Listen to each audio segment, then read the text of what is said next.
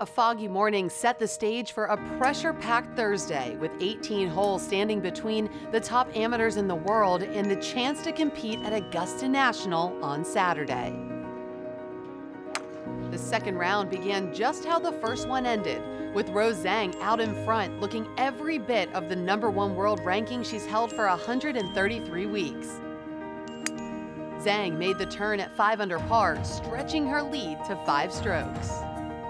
Playing well the first 2 rounds is certainly something that I'm super proud of. To even be in this field is a great opportunity for me to grow as a player and a person. While Zhang pulled away from the field, carting just 1 bogey in her first 36 holes, there was another battle happening on the other end of the leaderboard. That cut's just moved to 2 over. Emotions ran high as holes ran out, as players attempted to balance the pressure of making this prestigious cut while still performing at the level that this championship requires.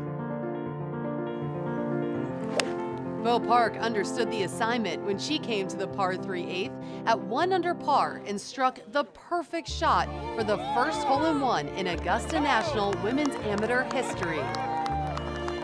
Also impressive was the play of Tang Shen Huan, who began her day at 7 over par, but never gave up, carting the second lowest score of the second round with a 6 under 66 to finish at 1 over par and make the cut in her debut performance. When all was said and done, 2 over was the cut line, and Maria Jose Marin made history by becoming not only the first Colombian in the final round, but the first competitor from South America to ever make the cut. It feels amazing, and well, it's an honor to step in Augusta and to be the first South American to be playing that course and to be representing Colombia and everything. Zhang, who carded a 7 under 65, will try to become the first wire-to-wire champion after setting the 18-hole scoring record, the 36-hole scoring record, and setting the largest lead after 36 holes in women's amateur history.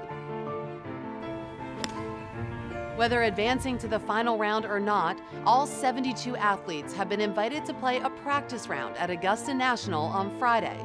That is a memory that will last a lifetime. The field is set for the final round of the Augusta National Women's Amateur.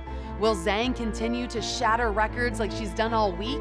Or will it be Sweden's Andrea Lignell, who sits in solo second at 8 under par? Rounding out the final group is University of Georgia's Jenny Bay, who enters Augusta National at 7 under overall. With so much already accomplished this week and so much left to look forward to, there's really only one thing left to be said. The job's not done yet. You still have to go out there and play a good round.